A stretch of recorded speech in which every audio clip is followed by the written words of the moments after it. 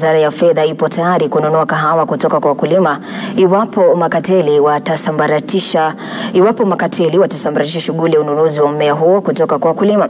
Akizungumza kwenye makazi yake ya Karen, Gachagua ameahidi kuhakikisha kuwa wakulima wa kahawa wananufaika pakubwa, huko serikali ikiweka jitihada za kuhakikisha kuwa wakulima wanapata mbolea kwa bei nafuu.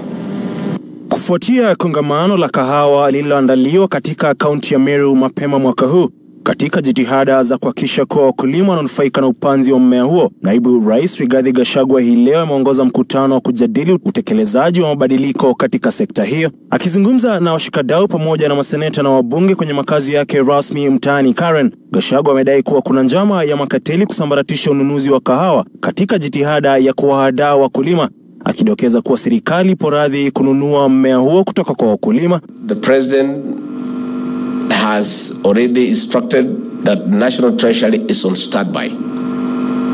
In case these cartels refuse to buy coffee to create an artificial crisis to stop us from the reforms, the National Treasury will set aside money to buy coffee from the farmers as we push these reforms.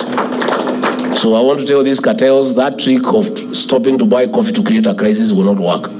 Huku mashirika yanayosimamia kahawa yakikumbwa na ubadhirifu wa fedha na uongozi mbaya, Gachagua ameahidi kuhakikisha kuwa shirika la KPCU linafanikishwa kuhakikisha kuwa wakulima wana imani na shirika hile. Bring back KPCU and strengthen it.